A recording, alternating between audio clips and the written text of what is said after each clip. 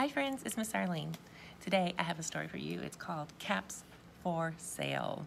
Caps for Sale, it's a fun one. This is a tale of a peddler, some monkeys, and their monkey business. A tale, that's another word for a story. This was told and illustrated by Esphyr Slobodkina. Caps for Sale, hope you enjoy it. Once there was a peddler who sold caps, but he was not like an ordinary peddler carrying his wares on his back. He carried them on top of his head. First, he had on his own checked cap, then a bunch of gray caps, then a bunch of brown caps, then a bunch of blue caps, and on the very top, a bunch of red caps. He walked up and down the streets, holding himself very straight so as not to upset his caps. As he went along, he called, "Caps! Caps for sale, 50 cents a cap." One morning, he couldn't sell any caps. He walked up the street and he walked down the street calling, "Caps! Caps for sale, 50 cents a cap." But nobody wanted any caps that morning. Nobody wanted even a red cap. He began to feel very, very hungry, but he had no money for lunch. "I think I'll go for a walk in the country," said he, and he walked out of town slowly, so as not to upset his caps. He walked for a long time until he came to a great big tree.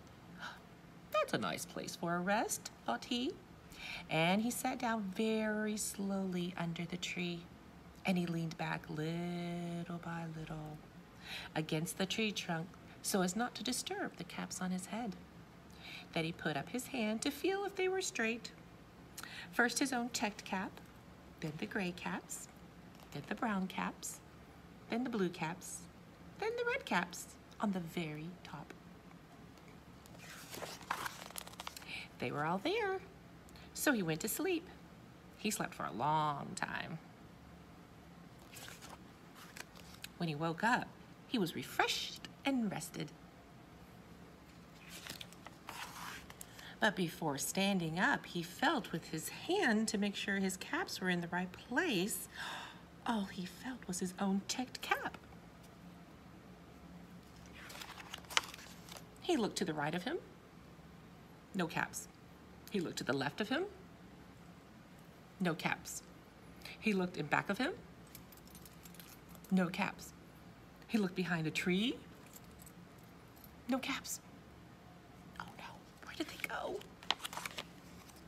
Then he looked up into the tree, and what do you think he saw?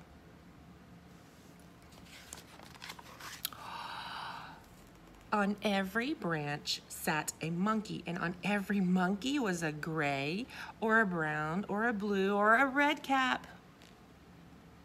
That's where they went. The peddler looked at the monkeys. The monkeys looked at the peddler. He didn't know what to do. Finally, he spoke to them. "You monkeys, you," he said, shaking a finger at them, "you give me back my caps." But the monkeys only shook their fingers back at him and said, "Tss, tss, tss." Now, he felt quite angry. He stomped his foot. Oops, did I skip a page? Oops, I skipped a page, sorry. This made the peddler angry, so he shook both hands at them and said, "You monkeys, you give me back my caps." But the monkey only shook both their hands, looked at him and said, "Tss, tss, tss." Now he felt quite angry. He stamped his feet and he said, "You monkeys, you better give me back my caps." But the monkeys only stamped their feet back at him and said, "Tss, tss, tss." By this time, the peddler was really very, very angry, and he stamped both his feet, and he shouted, "You monkeys, you must give me back my caps." But the monkeys only stamped both their feet back at him and said, "Tss, tss, tss." At last, he became so angry that he pulled off his own cap, threw it on the ground, and began to walk away. But then each monkey pulled off his cap. And all the gray caps, and all the brown caps, and all the blue caps, and all the red caps came flying down out of the tree. So the peddler picked up his caps, put them back on his head.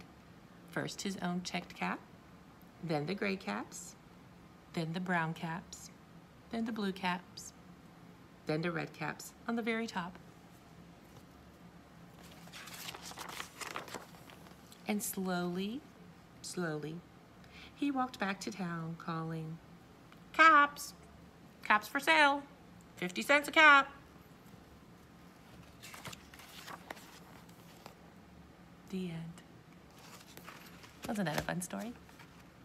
Why did the peddler throw his hat to the ground? How did he get all his caps back?